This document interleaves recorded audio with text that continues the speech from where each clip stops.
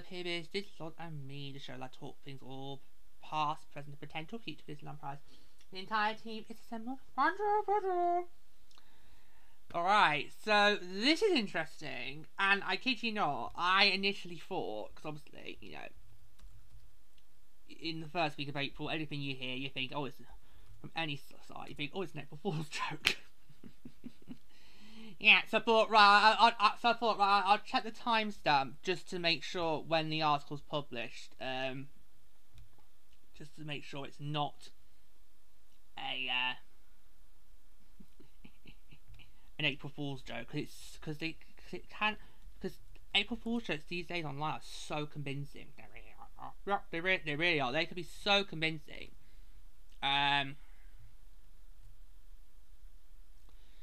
But no, I had a look at the timestamp to see when the article got published, and it was published on April the 3rd, so yesterday. So we're going to obviously talk about it now today. So it's not an April Fool's joke, but it is a rumour. Okay. Yeah, it is a rumour. But it relates to something that we have brought up before. So I thought, let's dive into it. Because we made it no secret how we feel about how the Walt Disney Studios Park, it kind of needs to get renamed. Yeah, we even did an episode on that where I think we tried to suggest potential different suggestions. It's tricky. It was tricky. Yeah, go watch that back. It's quite an interesting one. Yeah, because let's face it, the theme for Walt Disney Studios Park. Can you honestly tell me what that is now? In fact, let's ask two Parisians this question. Could you tell me what the theme is to Walt Disney Studios Park today? What? The theme of today in 2024? Yeah, no. Whereas if you asked that question 20 years ago, the odds would be yes, we could tell what the theme is. It's a Hollywood backlot set. You're going behind the scenes from of a Hollywood studios. That's the idea. But today, no, we're just stumped as you are. There you go. There you go. Yeah.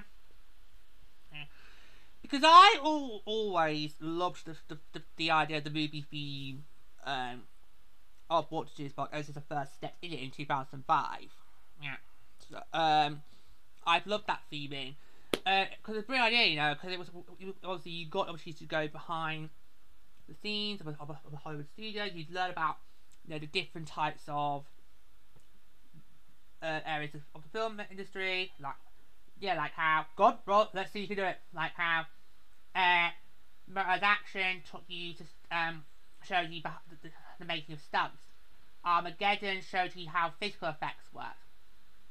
CineMagique and CineMagique showed you how a completed reel would work. Yeah, where you put it all together, it's completely done there. Yeah. Studio Trantor took you behind various different backlot and sets and all various different effects. Yeah, that's a lot.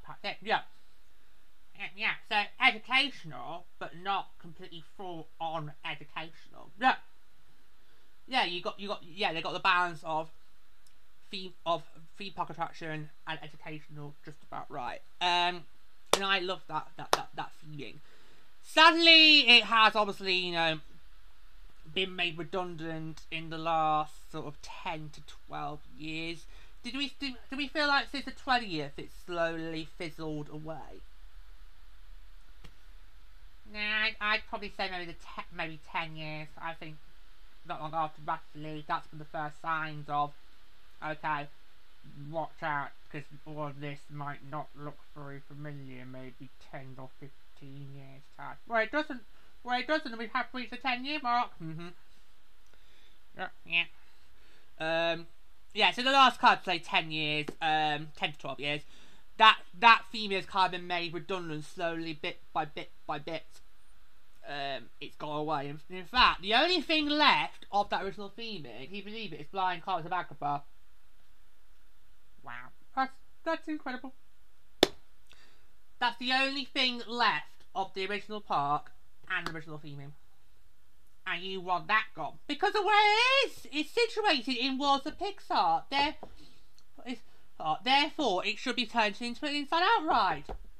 Come on, it's not like it's on the outskirts like our animation and Magique Beats roll. Got tons there. No, they're on the outskirts. They're fine. But Flying Cars Agrabah, it's in the parameters of what the Pixar. Therefore, take that, turn it into Inside Out, immerse the world. When happy days done, and I might go on it, despite my fear of heights. Yeah. Well, yeah, because obviously a lot of the attractions in Watch Park has got. There's only one opening day attraction left. One. And yes, you can argue the show buildings for some of them are still there, like obviously Art Animation, that's now Animation Celebration. Yeah. CineMagique Theatre, that's now Mickey Edition. Studio Theatre, which of course has CineMagique, now hosts whatever they feel like playing on. Yeah, because it keeps changing. I mean, how many shows has that had now since CineMagique left in 2017? I don't know, I've lost count. Yeah, but they really don't know what to do with that theatre. Well, because they can't put a permanent showing. They have to keep changing every now and then. It's like, for goodness sake, yeah.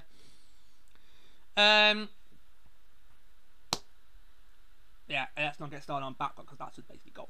So, we have always felt that the park needs to change the name, and it looks like now there is now rumblings that maybe we are going to get our wish.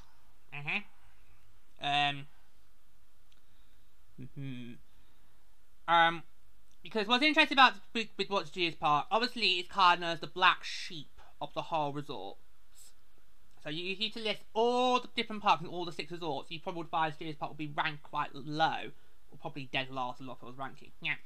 Because obviously it has been labelled the worst Disney theme park in the world. It boasted only 3 attractions on opening day back in 2002. And of course, it's now home to 14 attractions, which will include Twilight Zone. Why am I getting tongue-tied today? Honestly, Twilight Zone, Tower Terror, and of course, Ratatouille Adventure Tout Monde Took de Remy. Well, you got that quite. Yeah, how did that roll the tongue brilliantly in Twilight Zone did not? Anyways, yeah. So, of course,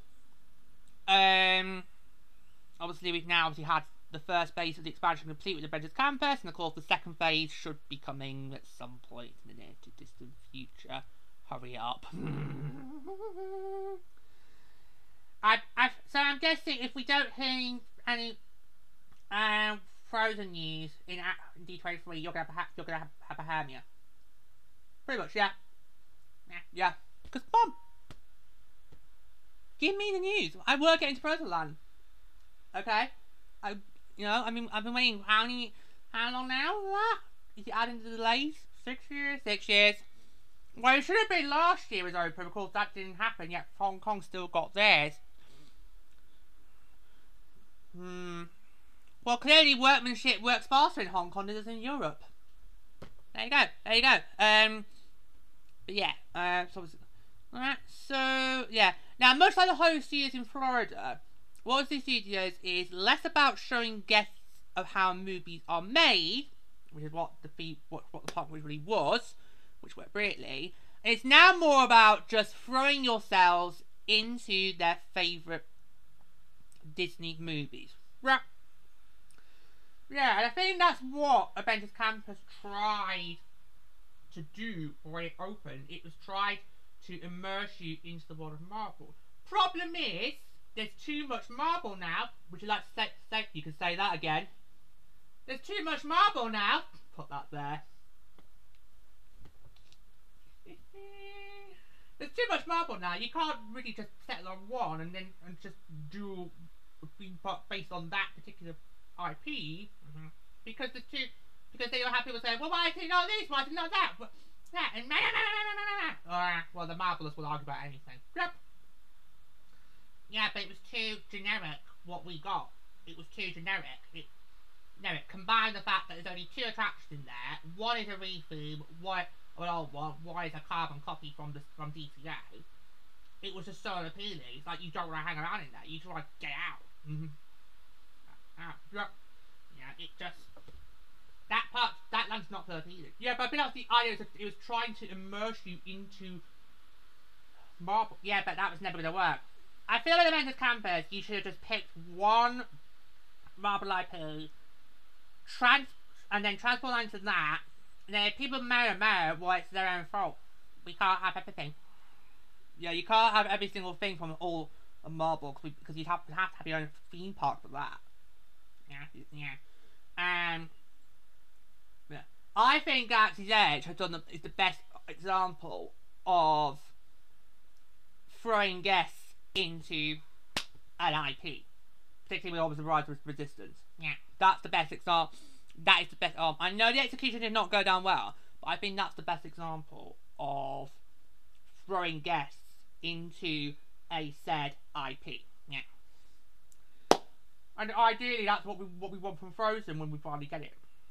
Because Hong Kong did well. Hong Kong did well, despite the fact there's only 2 attractions. Hong Kong did well, and we'll see if that holds up. But yeah, but these days it's more with the Studios Park. It's more about throwing guests into Disney movies rather than showing how movies work. Now that might work well with Hollywood Studios in Florida. Here in Europe, that does not work well because of the layout of the park and the fact that you've got attractions that are not designed to throw you into a Disney IP. Now, because we've got Tower of Terror. Yep. We've got obviously the theatres. Yep. We've got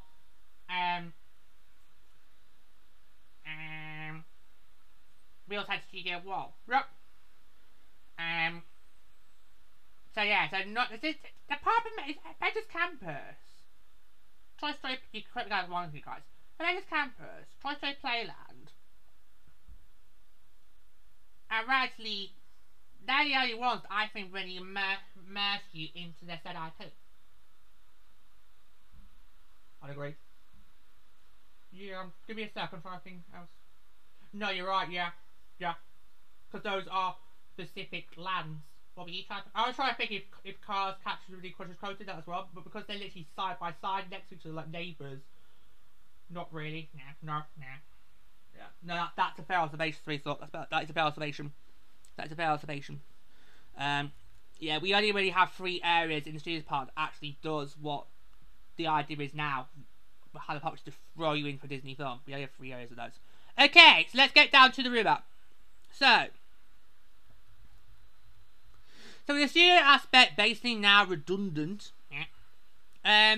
The question, and with new changes on the horizon, many speculate whether the time has now come to change the name to reflect this new look, which we of course have for quite some time. So, as we all know, on April the 12th, there's going to be a very special event that will be taking place in Walter Theatres in Walt Disney Studios for a presentation on some of the resort's upcoming additions. Now we know that includes the Alice in Wonderland show, which was supposed to be in spring, and lo and behold, we're in spring! We're in spring and it's not debuted! It's gonna be summer, isn't it? It's gonna be the summer. It's gonna be summer, isn't it? It's gonna be summer. I bet you it's gonna be June. It'll be June. It'll be June. I bet you it'll be June.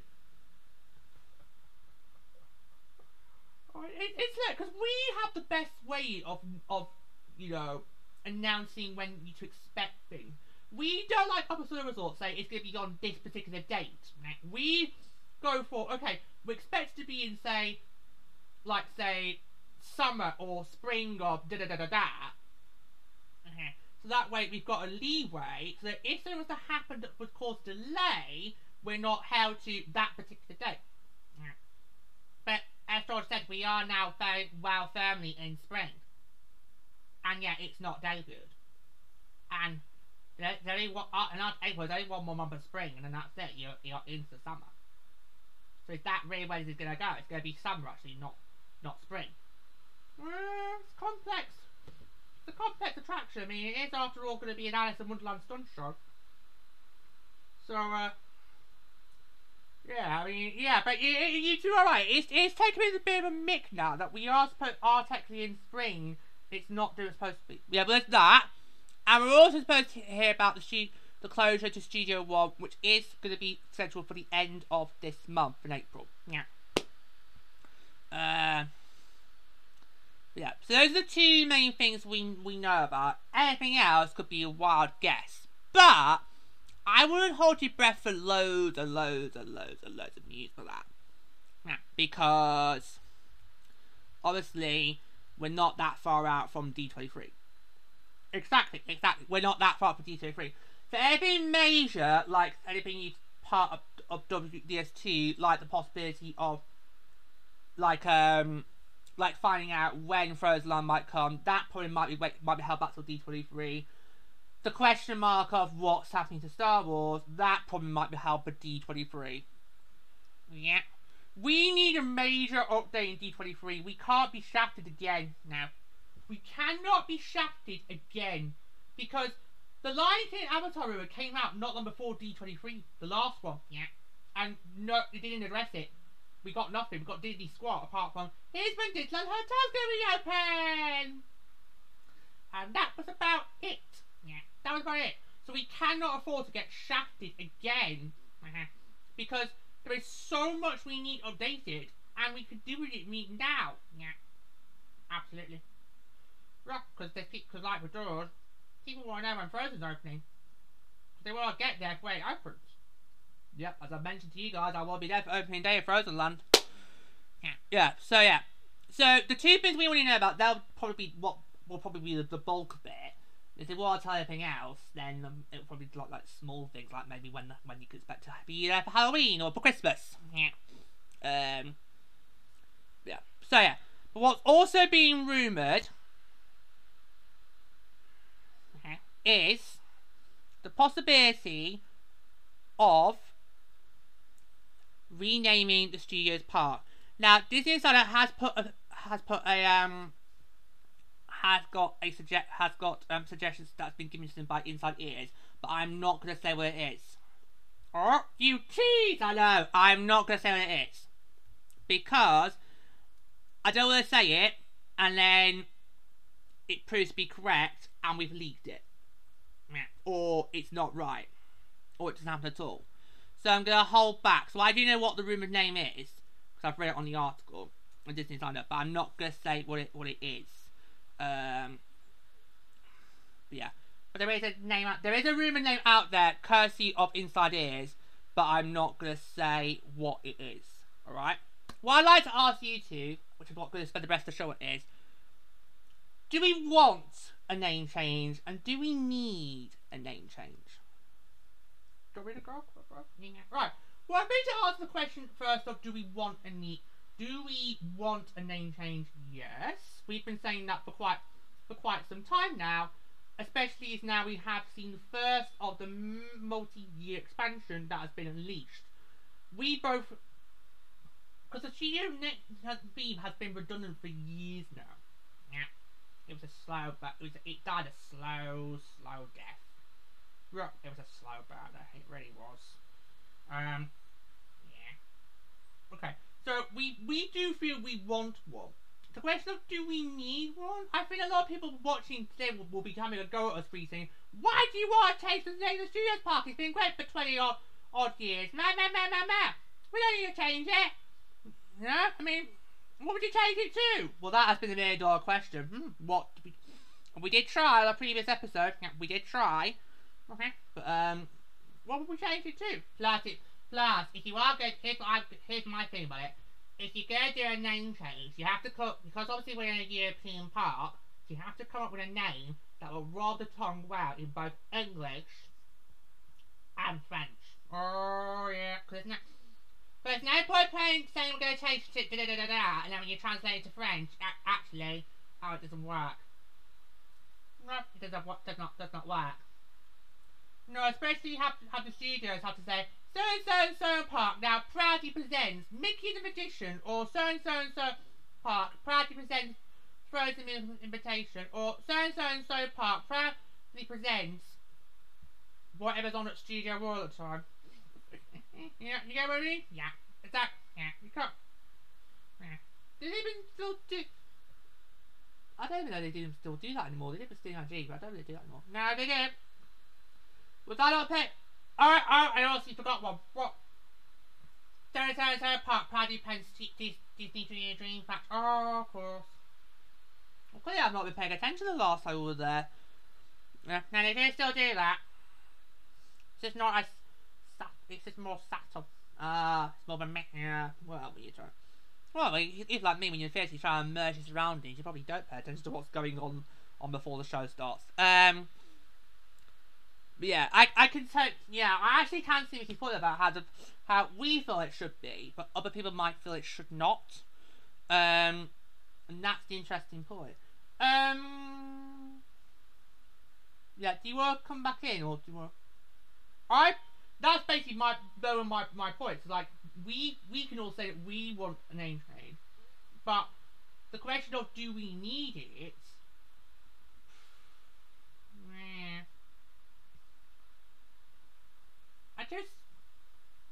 Well, right now, really no, because what is actually different right now apart from Avengers Campus? Yeah.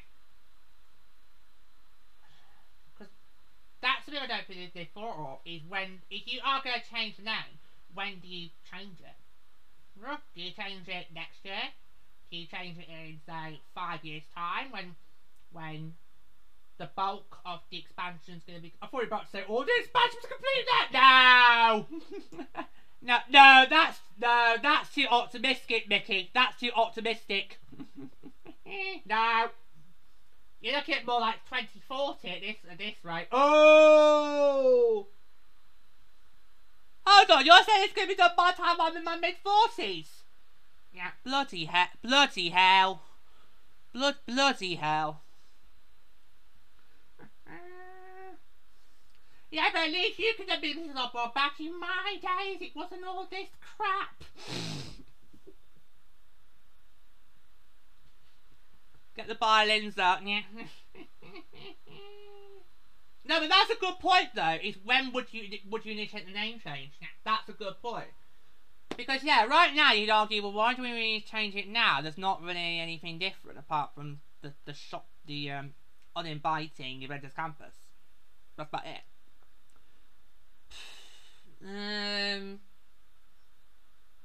Has anyone got a thought, an opinion on that? What about you? What do you think? I'll change it now. You go now. Yeah. I think if they're going to do a name change, I think just do it now and just say now and give us, rather wait till the expansion's completed. Why don't we just bring it in now? Give everybody a chance to get used to the name and how it rolls the tongue, and then it'll be fine. And then we'll settle it. What do you think? Oh, I can see reasons for to do it now and to wait until, not till the end of expansion, maybe after Frozen. Yeah, but what if Frozen comes out next year? Again, that's being a bit too optimistic, Mickey. Well, you never know. At this rate, I don't think it's going to be next year. There's still a lot that's yet to be done.